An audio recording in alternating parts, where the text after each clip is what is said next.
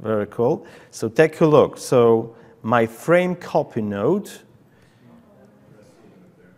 it's with equal spacing, and this is Boolean. Oh, sorry. Sorry.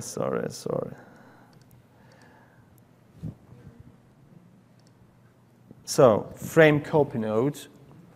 Yeah, I connected only one because I didn't have time to create all input parameters.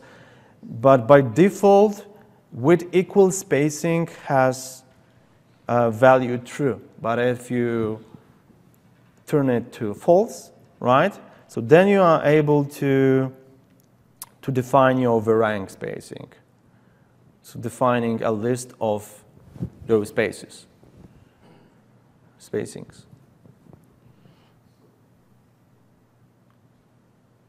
Yeah, so it's doable, and you can also flip it, because that was my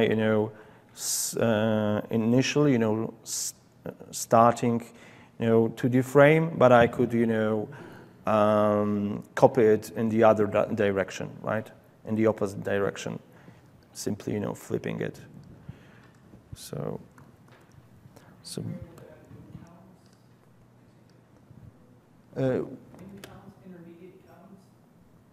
you can do it. It's a matter of anything you can do it.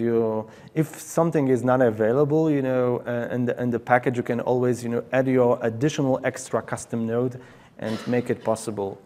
It's not as difficult as you could imagine. Yeah, there is. For a node like this, once you create the structure and say a week passed and the structure gets extended or something like that, do you have to delete the structure, or can you just open up the script again and it's attached to those elements and can be edited? What would that workflow be like? Not sure if I got your question the right way. So you're saying, so if I define some structures with some input parameters specific, right? If I save my script, if I have those parameters preserved, or this one? So you want to modify it later. If you want to add 2 more bays like a month from now, how would you do that? Would you have to delete the frame and make a new one with 2 more bays as the input? Oh, so take a look. So the initial, yeah, the first. This is insertion point. So I would add additional node, right? So take a look. And this is width 15. So I would need to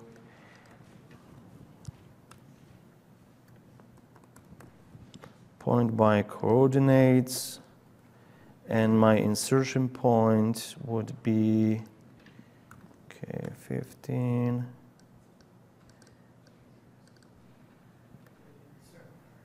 Is this what you're asking for? He's asking if you run this, you close Revit, Yeah. and you reopen it, you need to adjust the geometry. Adjusting is not possible. Regeneration. Yeah, sorry for explaining.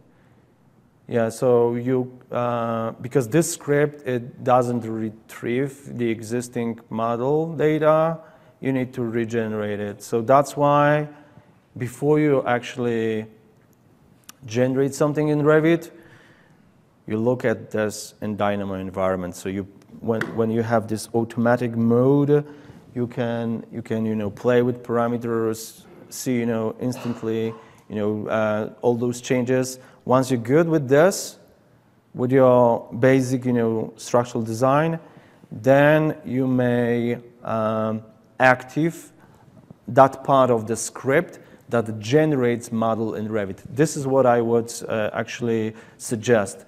Let's have the portion of the script that would generate this model in Revit, but let's keep that frozen as long as you are not good with the DynamO geometry, because it could kill your Revit even.